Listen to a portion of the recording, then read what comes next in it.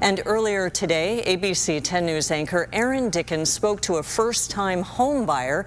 He spent months searching for a condo and experienced the lack of inventory firsthand.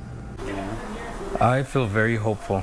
I feel like we have a place that we can call our own. After searching for 9 months, Emmanuel Molin bought a condo he can afford. I'm excited. This is probably my favorite part of our home. He lives here in Allied Gardens with his wife and 2 children. When you walked into this place, did you just know this was the right place for you?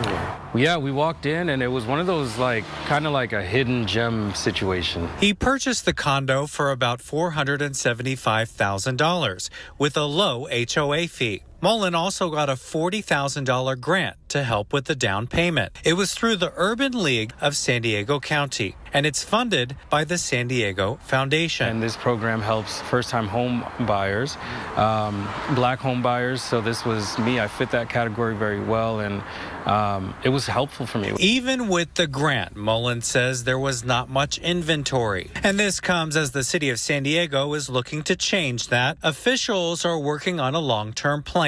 It would allow thousands of homes to be built in these neighborhoods.